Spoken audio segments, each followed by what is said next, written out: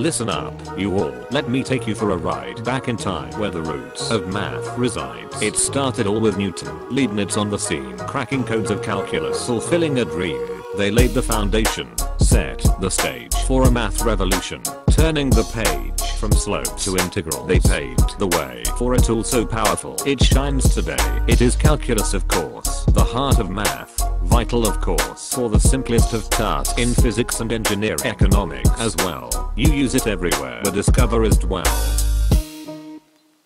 So, let's take a look around. Tell me, what do you see? A bunch of objects, of course, from birds to trees. Now, if we look closer, we see that they are moving, flying and growing, spinning and diffusing. So, how do you capture these types of change? With calculus, of course, it's in our range.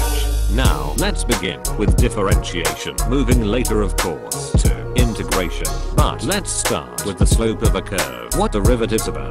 The purpose they serve. Let's look at this graph with peaks and valleys. The bird's velocity, its soars and alleys. Let's say that we want the slope at a point. We connect a line with no disjoint. Let's now move the points together. Take a limit, of course. The bird has feathers. We get the derivative at just this moment. This is acceleration, a fourth component. Now it's integral's turn. We return to the graph, calculating the area so it fills this gap. We do this by adding small rectangles with a constant width. Newton in shambles. We make these smaller. A limit is obtained. That's the integral, of course. In essence explained. This gives the distance traveled by the bird that was calculus described. So long, you know.